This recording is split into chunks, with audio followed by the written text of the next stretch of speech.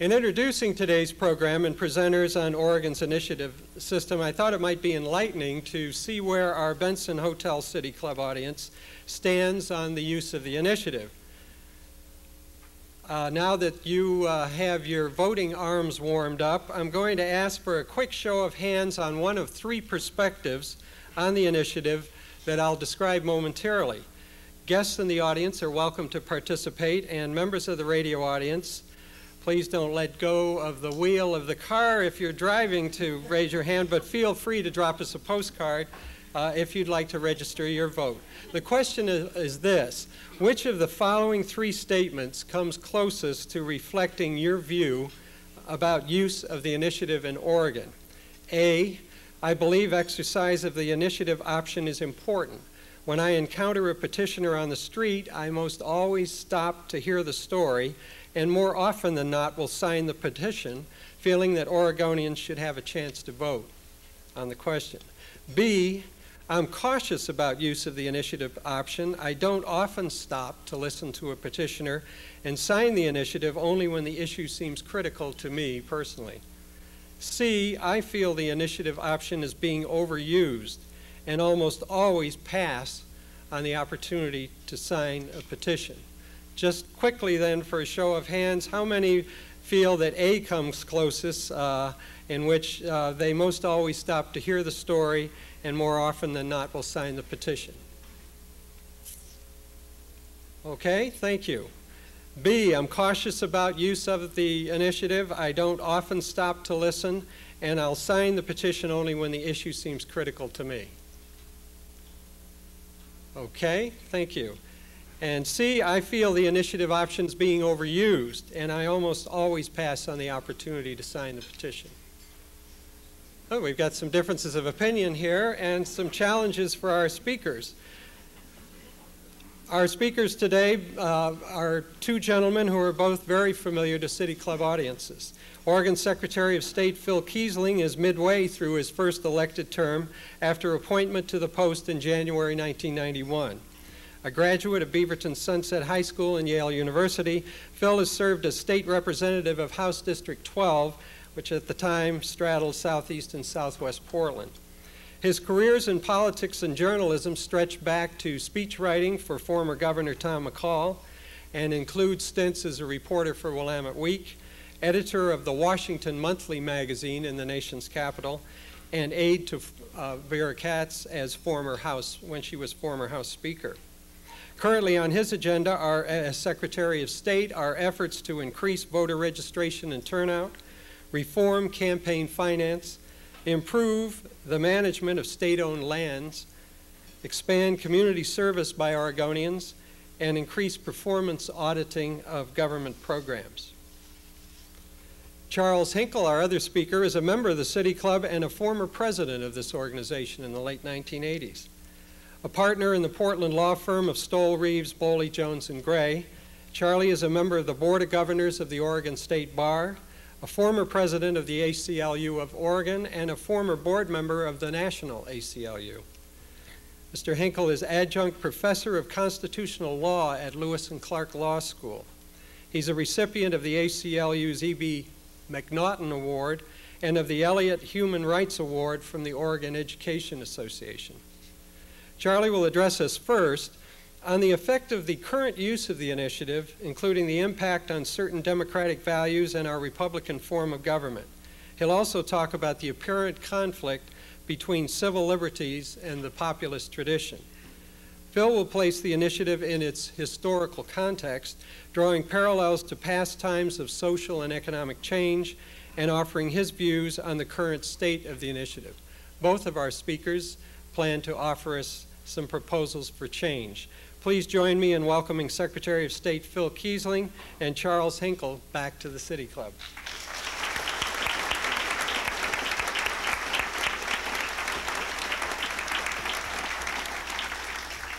Thank you, Don.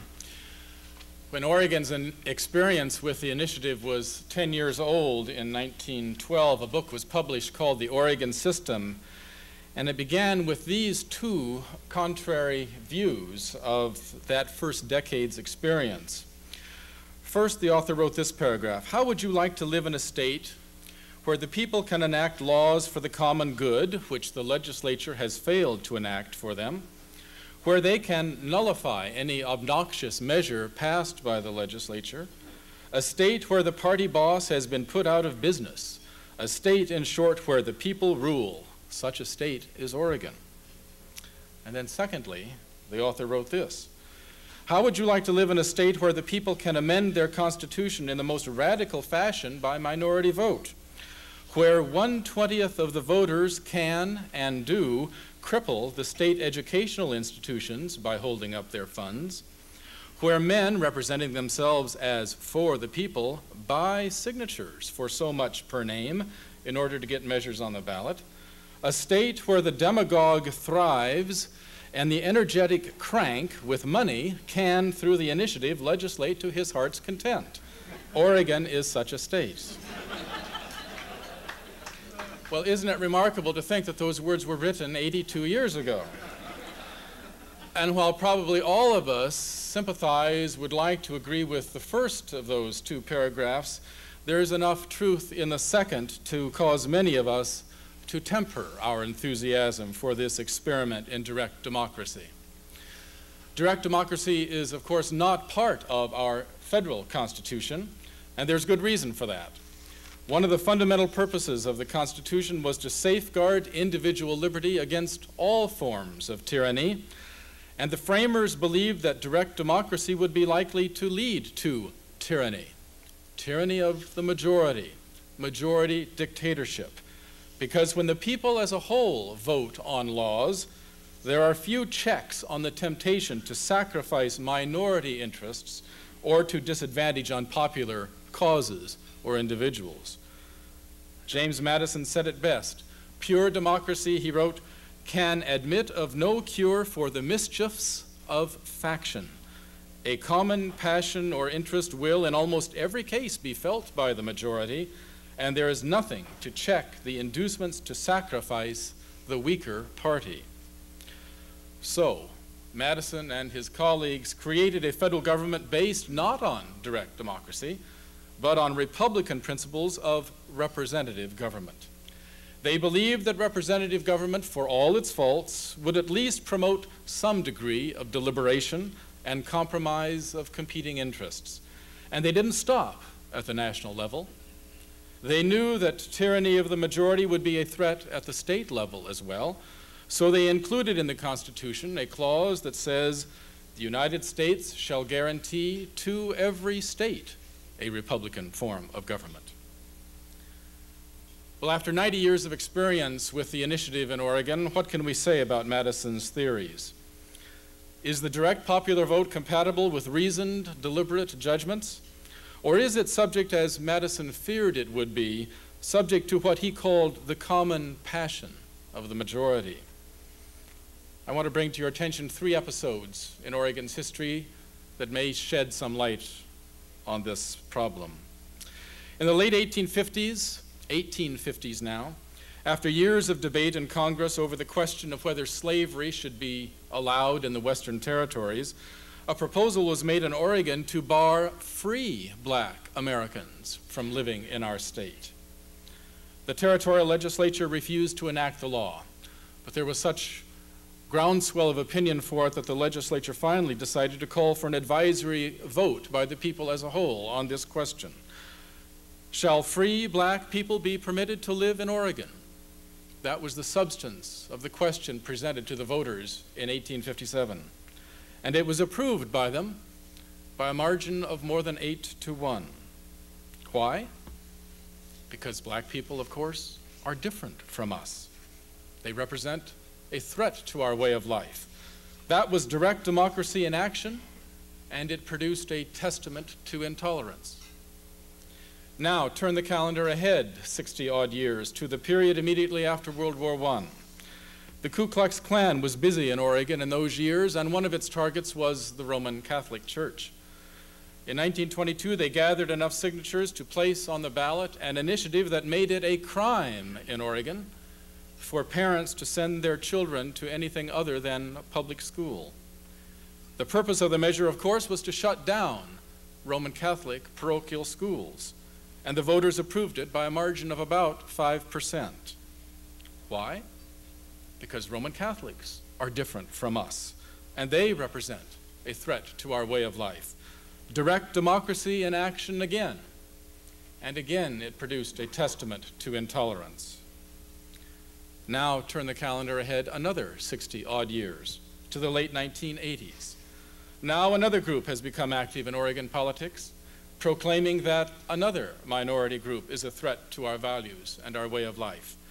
In 1988, they succeed in placing on the ballot a measure that would repeal an executive order that prohibited state agencies from discriminating in employment on the basis of sexual orientation.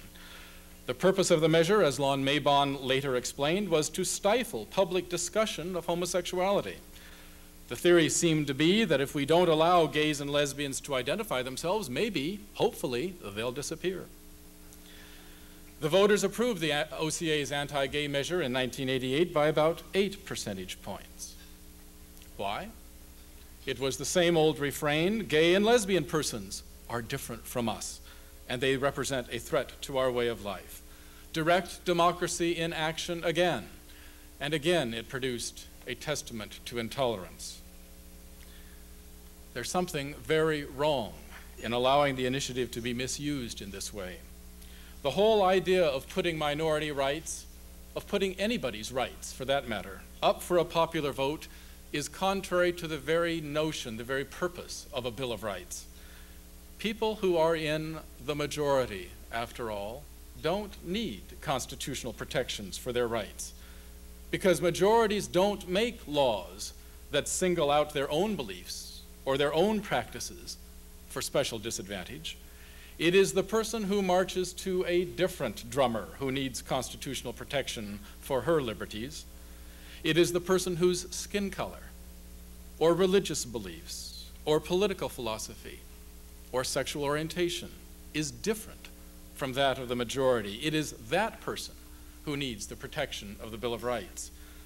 And that's why the U.S. Supreme Court said 50 years ago in a case involving religious liberty for Jehovah's Witnesses, the very purpose of a Bill of Rights was to withdraw certain subjects from the vicissitudes of public controversy and to place them beyond the reach of popular majorities.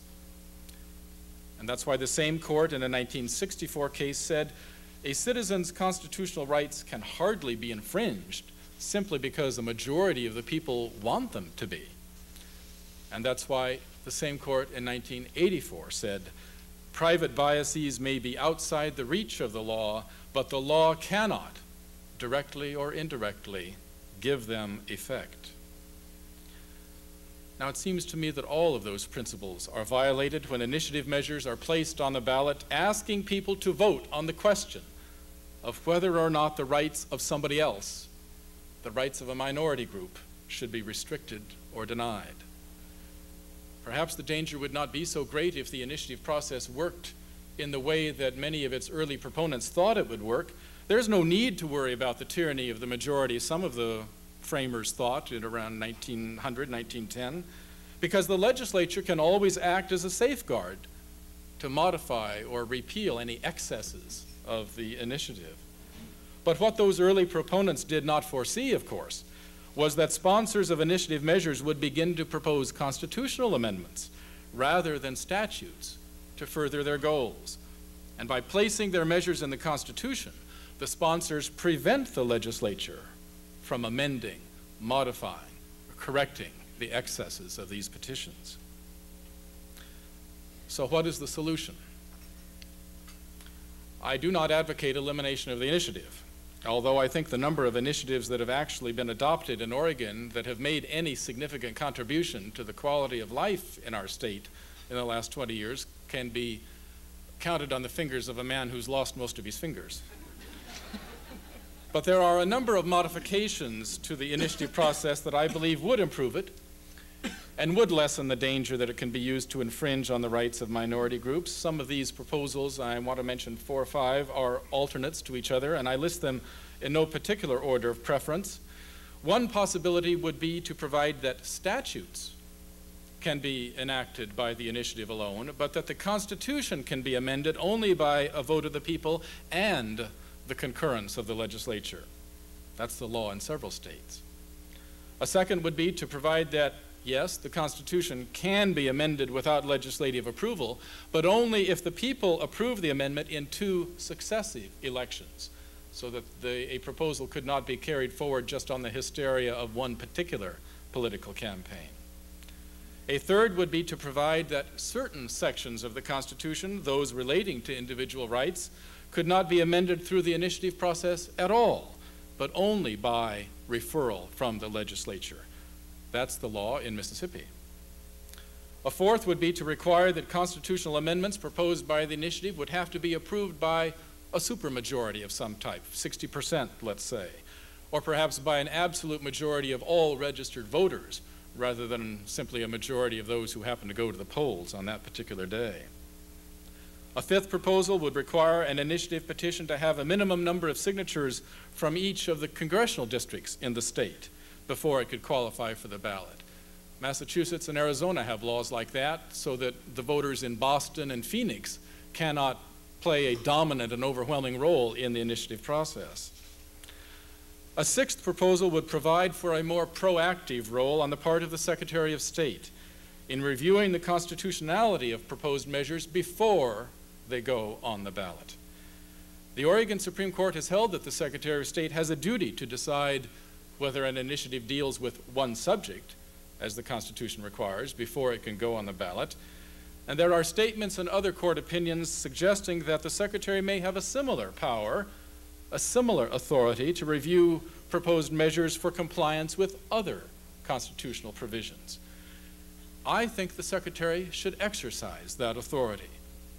I think the Secretary should refuse to certify measures that are clearly unconstitutional. Court challenges would result, of course, but we have court challenges in abundance under the present system. And it would be very helpful, I think, to have our Supreme Court take a fresh look at this whole question of whether plainly unconstitutional measures, like the ones I have mentioned, excluding black persons from the state, shutting down Catholic schools, eliminating gays and lesbians as full participants in our political processes, whether that kind of plainly unconstitutional measure should even be allowed to go on the ballot in the first place. It's time for a fresh look at that question by our Secretary of State and by the courts, because as it stands now, the integrity of the initiative process is being threatened by special interest groups who debase the process with these proposals that come before us time and time again to violate someone else's basic constitutional rights. I believe the Secretary of State can and should play a greater role in preventing that from happening. Well, there are lots of other suggestions floating around. I've just commented on a few of them, and I don't have time to go into any more of them.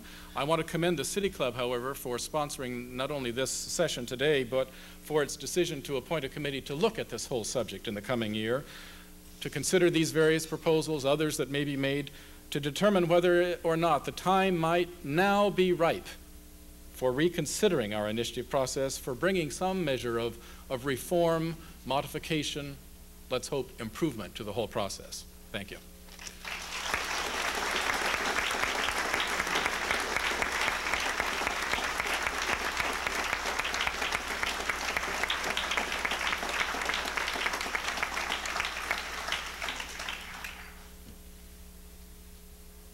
The last time I had the pleasure to address you, one of my topics was legislative reapportionment, which I subtitled, How to Lose Friends and Make Whole New Enemies.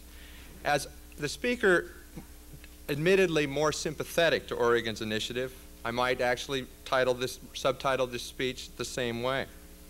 That's not to say that I have many concerns. Indeed, the initiative should discomfort even its strongest enthusiasts. It is, after all, lawmaking at its most undiluted, the 190-proof ethanol of politics, not the 80-proof whiskey, wine cooler, or Bud Light of legislative horse trading, deliberation, and compromise. This November, there is a distinct possibility that there will be more initiatives on the ballot than in any year since 1914. Before year's end, not to mention 2, 4, 6 years hence, the initiative could produce an Oregon many of us no longer recognize or are comfortable with. Now, your political ideology may cause feelings of vindication or sheer terror at this prospect. Regardless, it is a truly unsettling and even scary thought. But that's especially why some more historical perspective is so important as we examine honestly what we know and think we know about the initiative, to look at our concerns about what it has done, not done, and may yet do. I draw some different conclusions than Mr. Hinkle from such an examination. I come away certainly not an automatic apologist, but also a good deal more than a passive defender, resigned merely by legal oath to defend the process, even at times for causes I personally loathe. I think the initiative is being overused, even misused. It needs reform. I'll offer some. But just as strongly, I believe the whole panoply of history shows it doing more good than ill. Yes, it can cater to the least common denominators, try to take away rights. But that is, in fact, all the more reason at this very critical time in Oregon's history to not just look at how it is being used by others, but in a sense to think about how to use the initiative in more and new ways to help Oregonians find and build common ground to become a state we can be proud of. 244 measures in 90 years, about a third successful, an average of 7 at each general election since 1978, but no record. Initiatives averaged 7 between the 2 world wars, and in the first decade, 15. 1912 saw 28. Only during the 1938 to 76 period, the frame of reference for most of us, was the initiative in relative hibernation, 2 per year. In 1966, none. Through this ebb and flow, what has it brought us? Certainly the trivial and less than profound, the revealing, even the ugly, but in a number of cases, the progressive and even the visionary. Dairy farmers in 1924 initiated an effort to outlaw that great threat to civilization as we knew it then, oleomargarine. Otto Hartwig, head of the AFL-CIO, warned darkly in the voters' pamphlet of the false economy, an unhelpful practice of substituting artificial lubricants on bread. Labor, he intoned, presumably with a straight face, is fighting for a butter standard of living and not an oleo standard. More recently, the initiative has been used by groups vigorously opposed to daylight savings time, like hold traps, monopoly and the making of false teeth, triple trailers. But other initiatives, more revealing, echo many themes common today. Taxes, certainly. Not just on property and unimproved land and sales and income, but on railroads, utilities, gasoline, cigarettes, trucks, and oh yes, oleomargarine. Natural resources.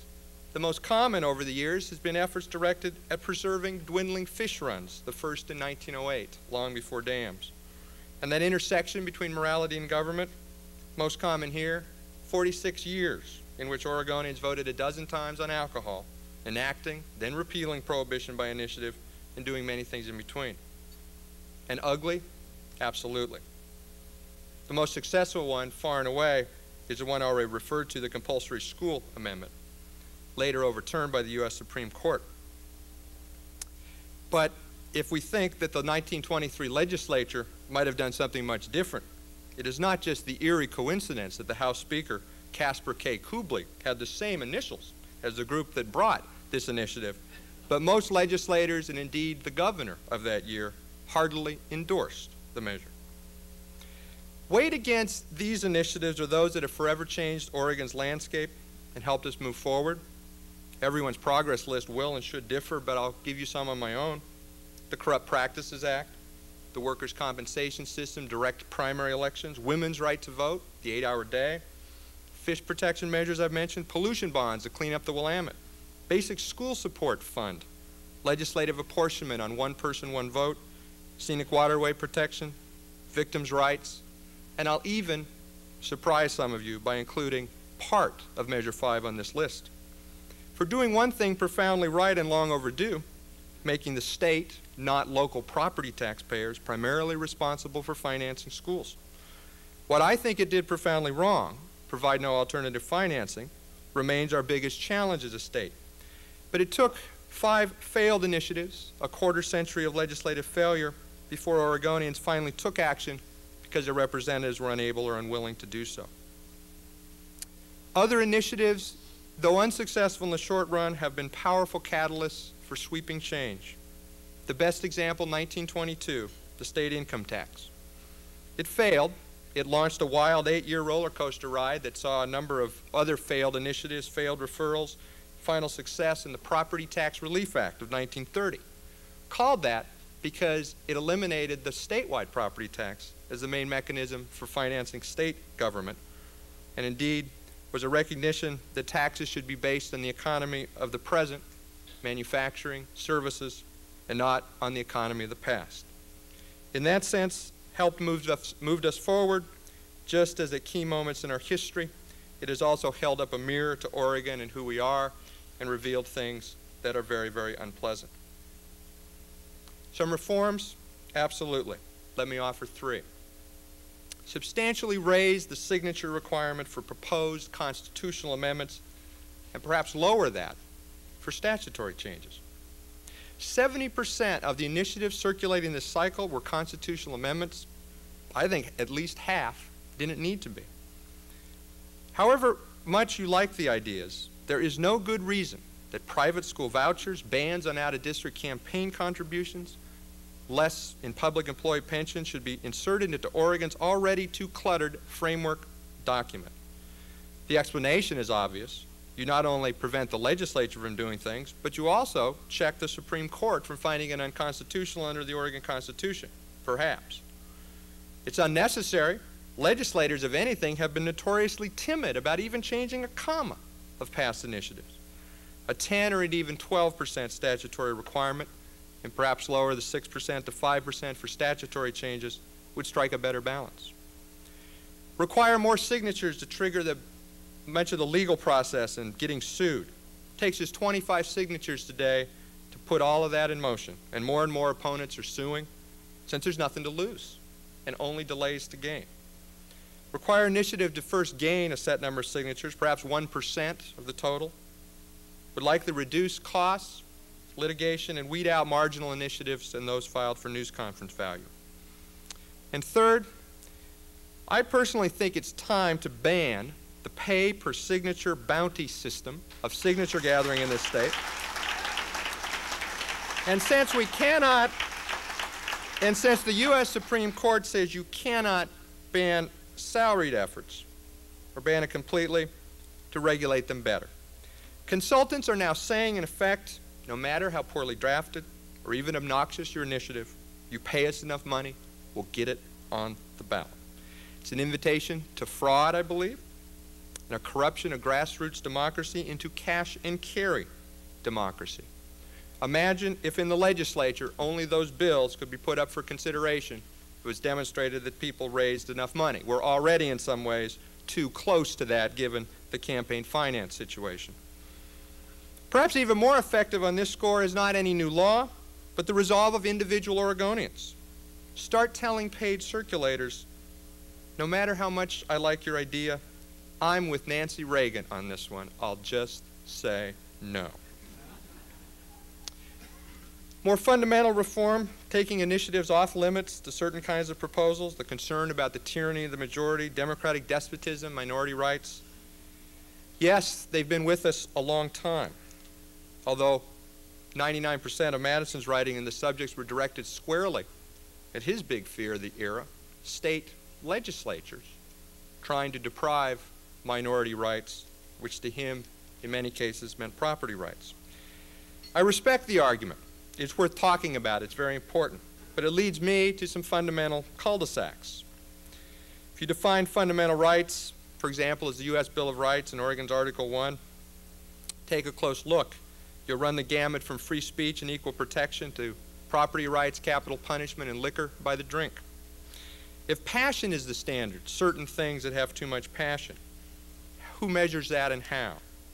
And if rights are in conflict, arguably, segregationists of the 1950s argued that anti-discrimination laws to protect African Americans violated their property rights. How do you referee such fights? The thing that is scary about Republican government, and that this argument recognizes, is that any government with or without an initiative ultimately has no fail-safe guarantee of citizens' rights.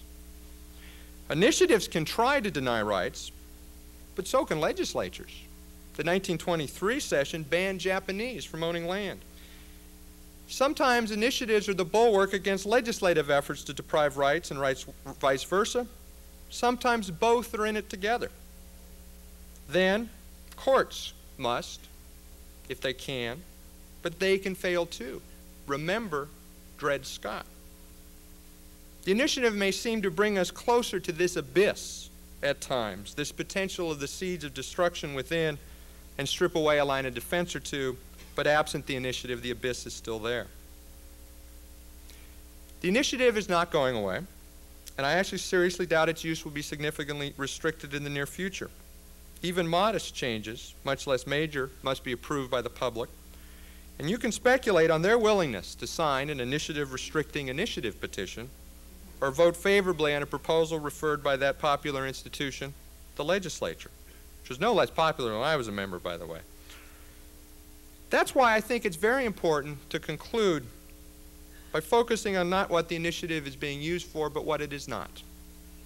For the most part, it has largely been, in recent years, the province of those seeking popular validation for their belief in what constitutes a major evil in society, be it high property taxes, nuclear power, triple trailers, gay and lesbian Oregonians.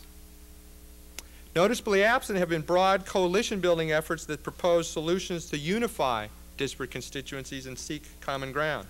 Indeed, almost a glaring passivity, not among conservatives, but mainly among moderates and liberals, who have really spent conspicuously little time to build and promote the agenda. Think for a moment how we would view the question, how you would have answered the question posed initially today, if 1990's ballot measure 5 had limited property taxes to 1.5%, but also contained new revenues to replace all, most, or even half the shortfall. Or if 1992's defeated measure 9 had prohibited special rights for gay and lesbian Oregonians, but also prohibited discrimination based on sexual orientation, and received 44% approval. Indeed, you just approved a report recommending that. That's a fair question about amendment versus statute, but you were silent on how to enact it. What better vehicle than the initiative for a measure that is simple to understand and very straightforward, but difficult? The signature gathering effort itself would make a virtue of necessity, forcing proponents to organize across the state, build the political infrastructure that is arguably vital and necessary to win such a campaign, and build a base should the effort fall short. Natural resource issues have as much, perhaps greater potential to divide and distract us as this. Increasingly, our politics here resemble World War I. Huge casualties, mounting ill feeling, and little territory gained for either side. What about an initiative, for example, that would redirect just a penny or two of every 5-cent bottle deposit to finance up to $300 million to rehabilitate streams for salmon, reforest neglected timberland, fix our parks, work with landowners to protect habitat? Such a green infrastructure initiative could create thousands of jobs, help stave off devastating regulatory consequences, and build common ground among people who right now, quite honestly, are often at each other's throat. Or school finance reform and the road not taken. There are over 300 school districts in Oregon. Pick among from concerned parents, teachers, school board members, administrators, business people, citizens. Find just 4 people in each district. 4.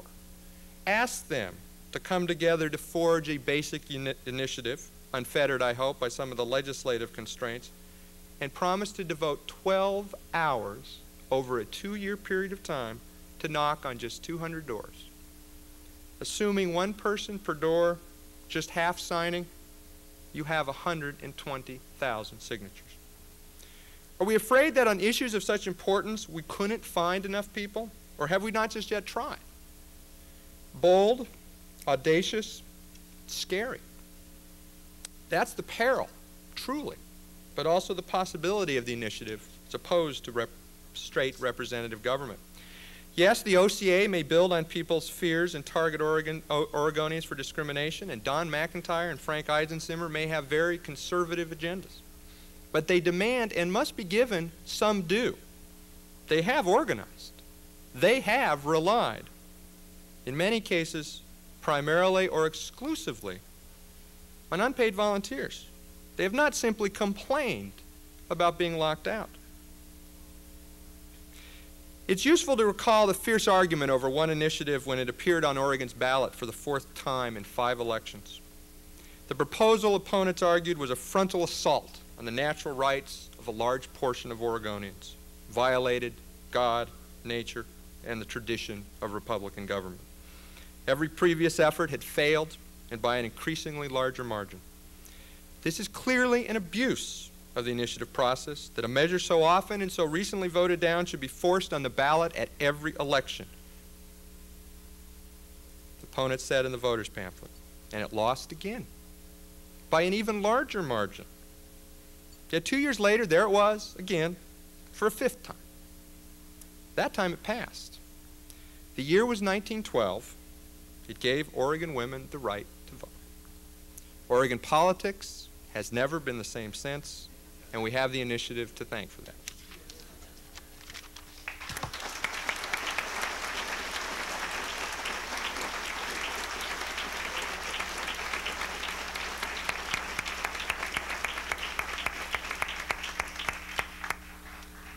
We have about 10 minutes for questions, and we'll open the floor now to that.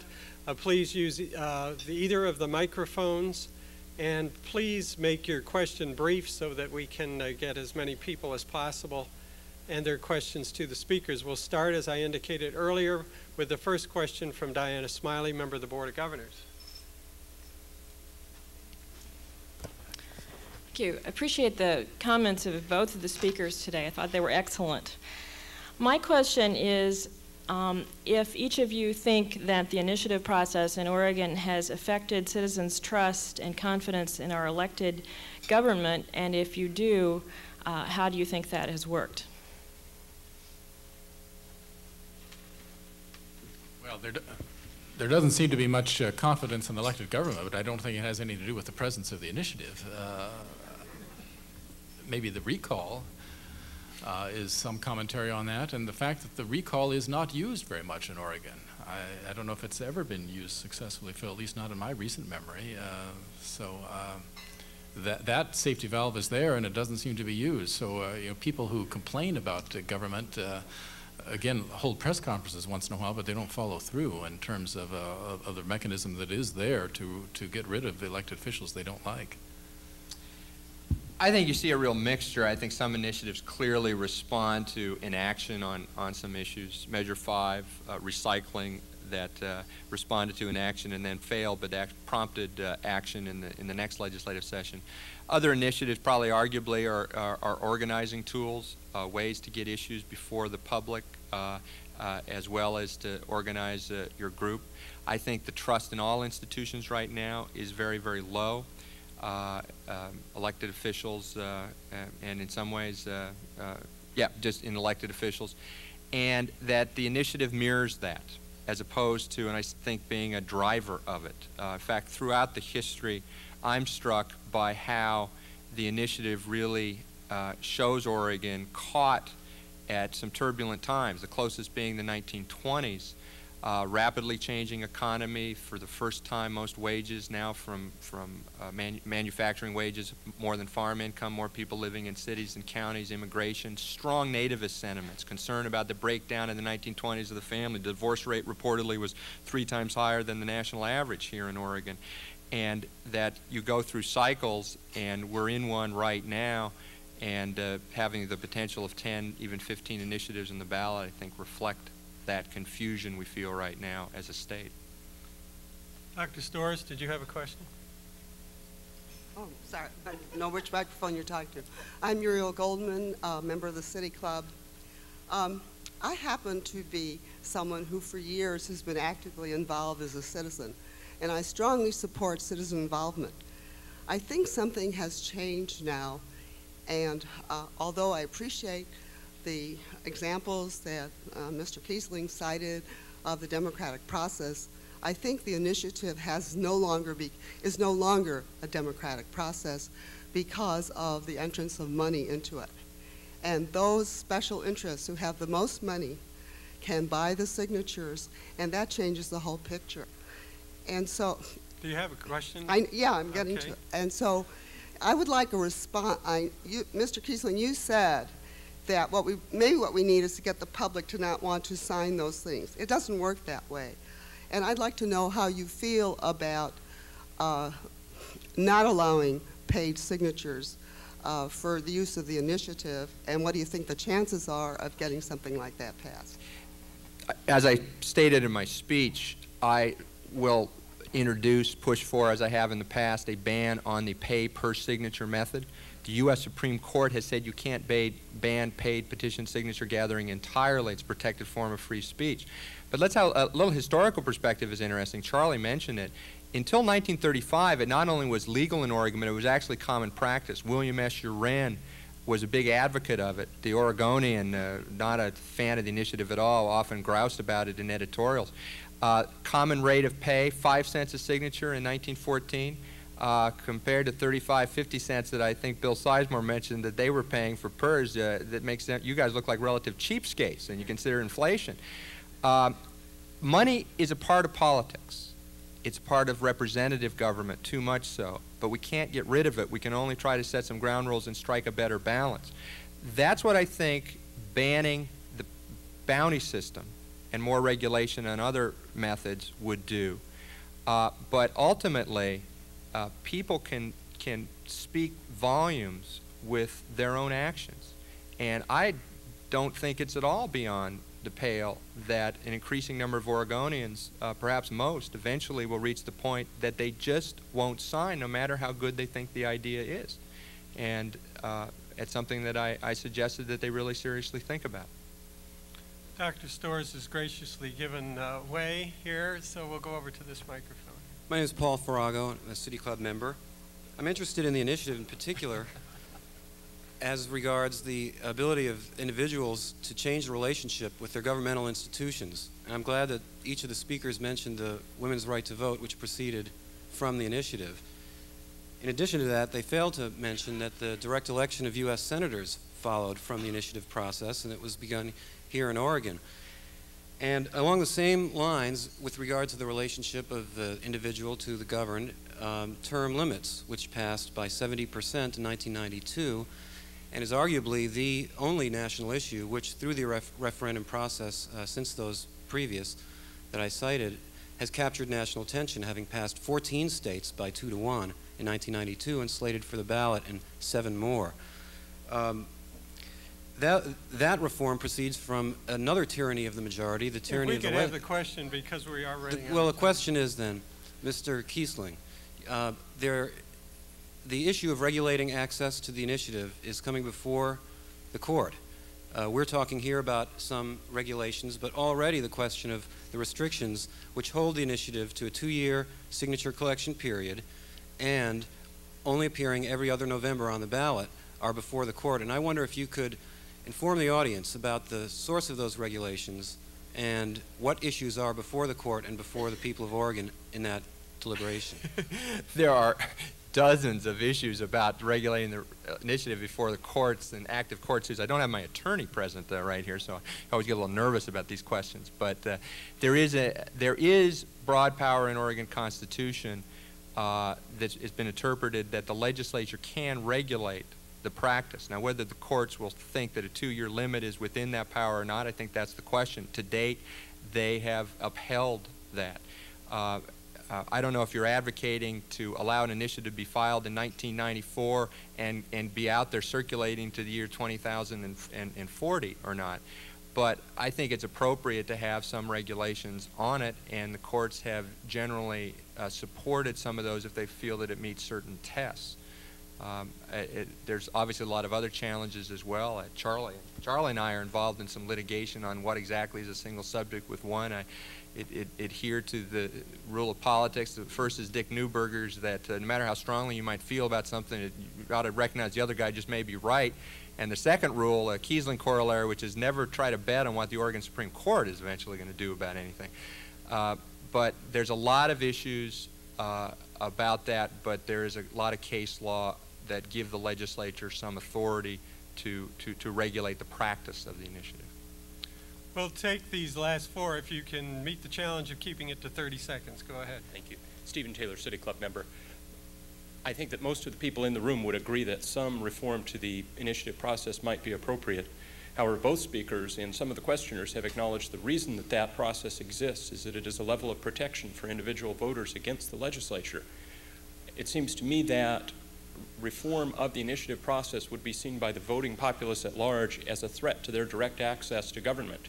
Wouldn't we better spend our time in correcting the flaws in the legislative system, particularly campaign finance reform? Wouldn't our time be better spent in those efforts? Well, the problem that campaign finance reform has is the same problem about trying to ban paid petitioners. The First Amendment and the free speech guarantees of the Oregon Constitution generally protect your right to spend money in a political election, a campaign, no matter how, in what form you do so. Judge Fry here in Portland had struck down Oregon's ban. Oregon did have a ban on paid petitioners in the early 70s, and the Libertarian Party wanted to hire some paid petitioners to go out to get enough signatures to get on the ballot. It sued and it won, even before the U.S. Supreme Court had ruled. So I appreciate Phil's suggestion there, but it was a little short on specifics because the Supreme Court has said you can't ban paid petitioners. And most of the campaign finance proposals that have been proposed by Cliff Carlson and others face that same constitutional objection. You cannot ban spending of money. Yeah. What I advocated is not banning paid signature gathering in general, but banning a specific method, the bounty method, so much per signature as a means of compensation, force those efforts to basically make those people employees or independent contracts on a wage basis, a salary basis. It's a good question. There's a lot of constitutional ground here that you may run afoul of. Even that might be overturned. I think, though, it's worth trying and that there's enough daylight to at least pursue that. Similarly, campaign finance reform, I personally agree that's very important, and this is actually a very good example. The last 20 years have seen 10 sessions go by with major efforts asking legislators to change the rules by which those legislators succeeded. And 10 sessions have gone by with no major campaign finance reform. Now, whether these recent ideas are good ideas or not, I think it's pretty telling that it takes, in effect, an initiative drive to get what is a very important issue to people out in front of the populace because the legislature has really been unwilling to tackle it. And there is going to be one on the ballot this year. Maybe two. Maybe two. Over here. Jack Beatty, time's wasting, but I suggest that one issue that the two speakers have not really addressed is the question of what has been the impact over the last 50 or 60 years of the initiative and the referendum upon the functioning of the state legislature. And I submit that that is a really fundamental question we need to consider. I think an argument can be made that it has been destructive of focusing the attention upon our representatives in a Republican form of government. Thank you. I agree with that, Jack. I think it's one way of passing the buck. I did not say this in my prepared remarks, but I think it does give the legislature an ability to cop out on issues. There are states, after all, a lot of states in the Union that don't have the initiative. Compare Oregon, for example, to Minnesota. Minnesota has never had the initiative. It has historically had a very progressive and responsive legislature. They make mistakes, so does everyone else. But again, I would submit to you, even though I'm not advocating an abolition of the initiative, I think you'd be hard-pressed to argue that Minnesota has a lower quality of life or a lower quality of political dialogue for not having the initiative than Oregon does for having it. Yes. My name is Greg Jackson. I'm a City Club member, also on the program committee. My question is this. I believe there is a vast difference between an initiative on oleomargarine and targeting the civil rights of gays and lesbians. As an openly gay man, isn't it time that we simply stop putting civil rights up for popular vote? Yeah. There's a vast difference. And the initiative has obviously been used for, as I mentioned, both the trivial and the very destructive. The question about whether rights can be subject to a vote really demands us to think about what kind of a vote. Are we saying that rights cannot be put to a vote by anyone? Cannot be put to a vote by the other half of the legislative power, which is the Oregon legislature? Courts all the time decide that rights have been put to a vote and violated. And in the vast majority of cases, it's because a legislative body has violated those rights and their laws have been declared unconstitutional. Now, this is not an issue to me of desirability. I think anything that puts rights, whether it would be to repeal women's suffrage, whether it is the 1992 OCA measure, really shouldn't be before us. Personally, as a citizen, that's how I feel. But we've got to be, I think, consistent and recognize that in a Republican government, one in which all authority ultimately is vested in the people, and that is the language, our Constitution, the federal Constitution, we the people, that while we might want rights never to be subjected to a vote, they have been over and over again in the history of this country. Now, we built mechanisms to safeguard us. Courts are the primary ones, state and federal level. But, as I said, courts can fail too. It's not a happy circumstance. But if we somehow start making distinctions to say certain things are off limits to the initiative, but it's fine for the legislature to do it because they're acting in a very Republican, small R manner, that it would be fine for the 1923 legislature to put on the ballot and pass, or to just enact laws that deprive Japanese of their rights to own property, or they could have done the compulsory school bill, or something much worse. Where do we get? Do we get to having courts go in with injunctions on the floor of the Oregon House of Representatives and say, I'm sorry, you can't even consider that one for third reading and final passage. That's just off limits. Ultimately, as Thomas Jefferson said, the only real protection against the rights of everyone in a society is with an educated citizenry and a citizenry that is committed to those basic sets of principles. All your laws, your guarantees in the Constitution are important, be lines of defense, but ultimately that's what you have to rely on. Times I wish it were not so, but I just can't see any other alternative, Greg, to do it. Now, courts obviously may decide that there's a difference here with how Oregon has gone about doing it, but it is time to stop doing it. But to say that we have to, that it's illegal and it can't be done, that's where the logic, I think, doesn't quite hold for me. Last question, BJ. BJ Seymour, City Club member. Would Mr. Keisling comment on Mr. Hinkle's recommendation 6 that the Secretary of State be required to pass on the constitutionality of a measure before it could become an initiative? Right, that an executive branch officer in effect performs what has traditionally in this country very much been a judicial function of taking something off the ballot in a sense of electoral form of prior restraint because it fits a category of that. Again, I know the appeal of this. If there were a way to prevent us from going through much of what we've gone through, just as a citizen, I very much applaud it. But again, think about the implications of that. This office deciding up front not just whether something violates a basic right about equal protection, but whether there's a free speech right, a property right, a liquor by the drink issue, because that's in Article 1 of the Constitution as well. That any constitutional question, not just the very narrow ones of single subject, become fair game for me reviewing. Who would not ask the Secretary of State to rule on the unconstitutionality of a measure they don't like, whether it's triple trailers, leg hold traps, bear baiting, PERS initiatives, you name it. Think about whether you want to give that power to an office such as mine, whether I'm in it or somebody else. Think about that very long-standing principle in jurisprudence that says that you don't want courts giving advisory opinions ahead of time on the constitutionality of measures, that you do it only afterwards.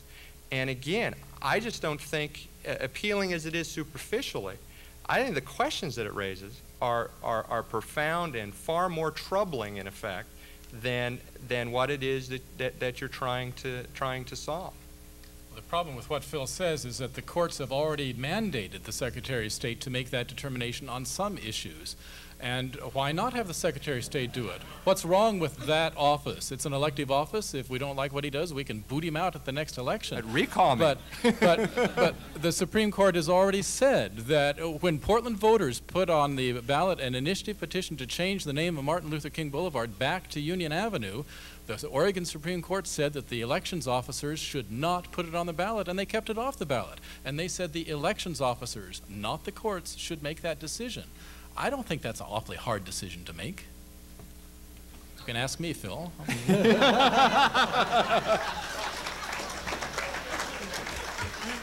Mr. Keisling, Mr. Hinkle, thank you for a very high level of dialogue. You've set a high standard for our own look at the initiative.